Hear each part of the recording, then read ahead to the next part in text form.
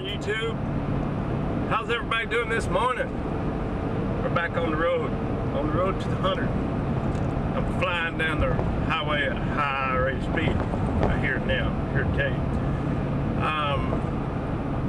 First of all, I want to give a shout out to some folks. I'm not going to remember names, but you know who you are. BC something 1211 BR 915 over in Indiana offered me invite to come and spend the night, and there were several people offered a bed and a hot meal along the way on this trip. And I haven't really coordinated any of those. One guy says, I'm in Wisconsin, you're 4 hours away, and well, that was 2 days ago because I posted the video later. But anyway, I just thought that was really nice. I mean, I had offers too before I even left home for a bed and a meal in several places. That was pretty nice. Jeff out at Elderly Iron out in Oregon, he says, hey, I got family, and I think he said Ohio, and I'm not going to Ohio, but it's a grand offer, and you can go and stay there, and these people don't even know me. He's making the offer. So that was pretty sweet, and yeah, I appreciate that, you guys. And I'm headed on down. This is only Thursday, and the 100-car pilot's not till Saturday, but I know I'll get in there this evening and get settled in, and I know tomorrow there'll be some cars rolling in a day early. And I booked these rooms, this motel room, back in I think it was January or February, or well, I'm not going to say who, but y'all know who. We made these plans to meet up at the Hunnert, and well, y'all know who ain't going to be there. But I kept my rooms because I knew there'd be some cars rolling in the day before, and also I think Invisible Bob might materialize maybe tomorrow. Is that right, Invisible Bob? You gonna be vaporizing, unvaporizing tomorrow, whatever? Yeah, anyway, so we're gonna work on that tomorrow and get ready for the big day.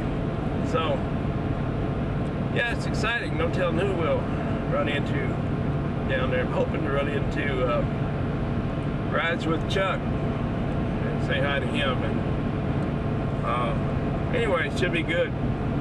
But I just want to say hi to y'all, and thanks again for all the invites, for the hospitality and the offers. That was really nice.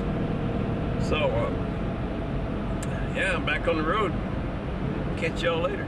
Bye. I have a YouTube friend who suggested that I put get my grandkids involved with YouTube, and that'd be a good way for us to have a rapport. And when he suggested that, I wasn't thinking about.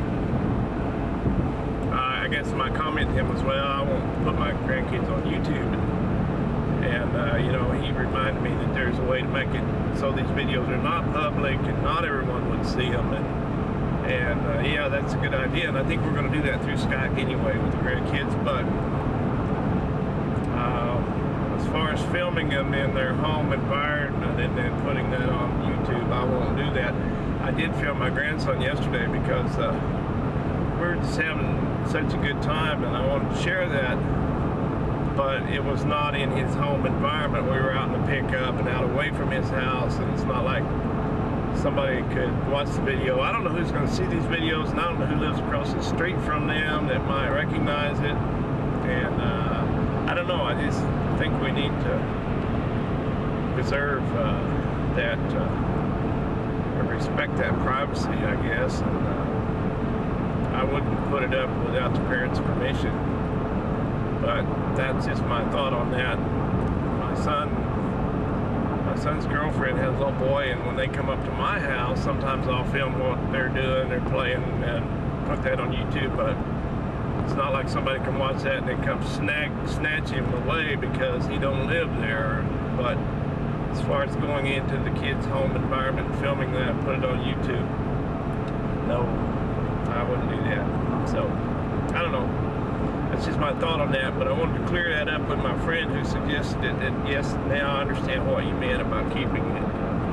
There is a way to keep it private, and that's a good idea. So, gotta tell you, this brain does strange things sometimes, you know. And a friend of mine on here named Toebrecker has been teasing me about, while I'm on this trip, that him and RP are up in my shop taking my lift out of my shop. So so that combined with watching RP's videos about yesterday about him getting his fence all ready to take down and marking off this expansion that he's going to put on. He's talking about this addition to his garage, and all that got jumbled up somehow in my brain. I had this dream last night that RP had come to visit me in Washington, and when I come home, he was up in the loft of my barn, my hay barn, digging around through all my car parts. And but I mean, I was happy about it, happy to see him, and I was trying to find parts for this Cadillac motor and everything. But the funny part about that is, I don't have a hay barn, and I don't have a loft, and I don't have any Cadillac parts. But but it's weird what the mind will come up with. So, but anyway, yeah, thanks for the visit, RP. We had a great time. Okay, I'm out of here. Down the road. See you. Bye. I don't know how well this color will come through in the video, but it's really pretty out here.